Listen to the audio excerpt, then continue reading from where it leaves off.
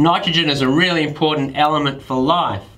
You find nitrogen in proteins and DNA, and in fact, nitrogen, the presence of nitrogen, the amount of nitrogen in the soil, is one of the biggest determinants of the speed and the size of growth of plants. Now, nitrogen is naturally found, the reservoir for nitrogen is in the atmosphere as N2. Now, the thing is though, nitrogen can't be accessed by plants straight from the atmosphere. It needs to be in a form called nitrates.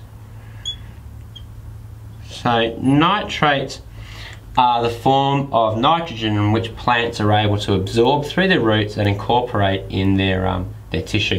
So we need to look at the different ways in which plants are able to get, so we need to look at the ways in which we can get nitrates into the soil. In other words, take nitrogen out of the atmosphere into the soil so they can be taken up by plants.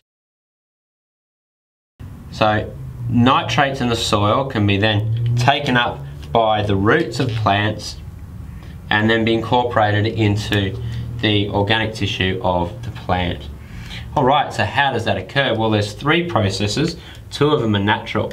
The first one is lightning. So in a lightning storm and a lightning strike, it actually takes nitrogen, gaseous nitrogen, and forms nitrates.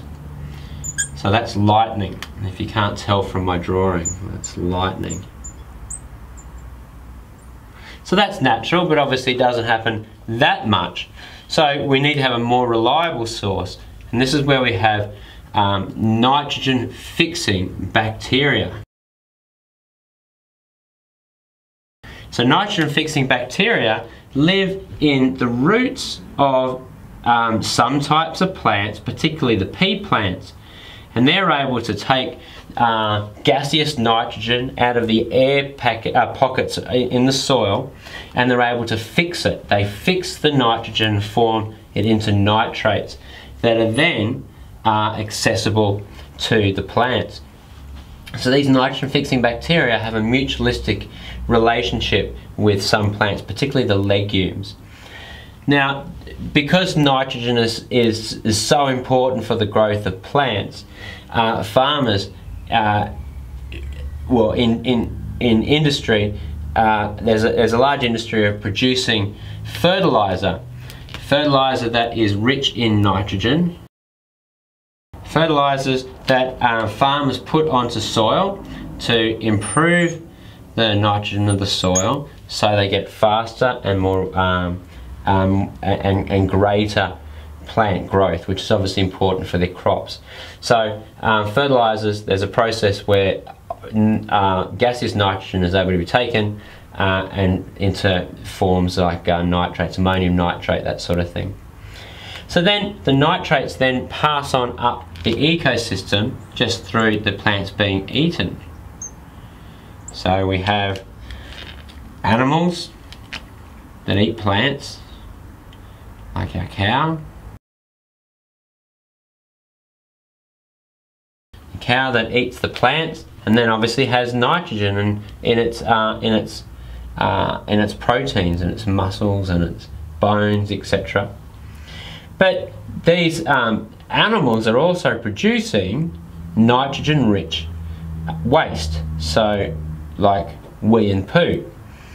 And also when the animals die, so when all organisms die, so we're talking about the death of plants and the death of animals, so we have this dead or detritus, dead matter that still contains a whole heap of nitrogen in the form of nitrates. So luckily we have bacteria that decompose the detritus, the dead organic matter, to release the nitrates back into the soil, and they're called nitrifying bacteria. They decompose detritus, putting nitrates back into the soil. And of course they do the same thing with that nitrogen-rich waste product as well. So they're able to break that down, releasing the nitrogen back into the soil. Now there is actually a process that puts nitrogen back into the atmosphere, and that is through conditions that are anaerobic, and we have denitrifying bacteria. So they do the opposite. They actually put nitrogen back into the atmosphere, and that happens when we've got anaerobic conditions. So maybe waterlogged soil, for example.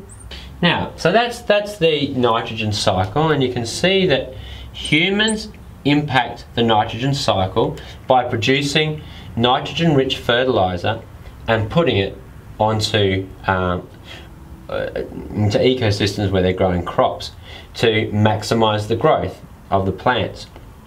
Now, one of the problems with that though is that they some of those nitrates in the soil actually can run off the ecosystem and run down into other ecosystems and contaminate those ecosystems. So we have runoff of topsoil, and we have runoff of the animal waste, the wee and the poo, etc., that's high in nitrogen, that then contaminates other ecosystems, and it can cause what's called eutrophication.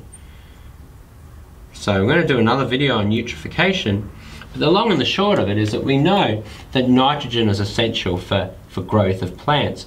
So if we have, say, a waterway that's contaminated with increased nitrogen, we're going to get increased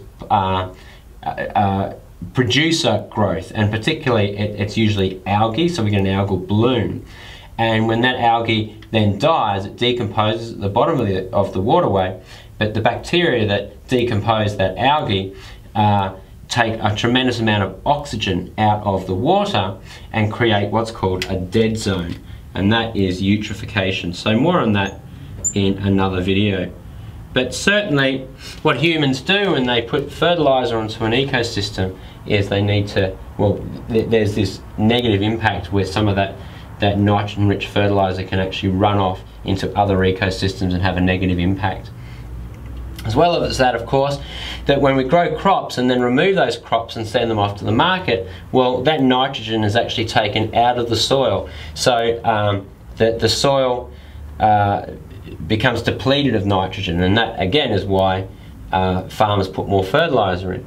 But you often see that they'll put a different crop in, so they'll rotate their crops, and maybe every second or third crop that they put in is going to be a legume crop, because that obviously has the nitrogen fixing bacteria, mutualistic relationship, and it improves the soil.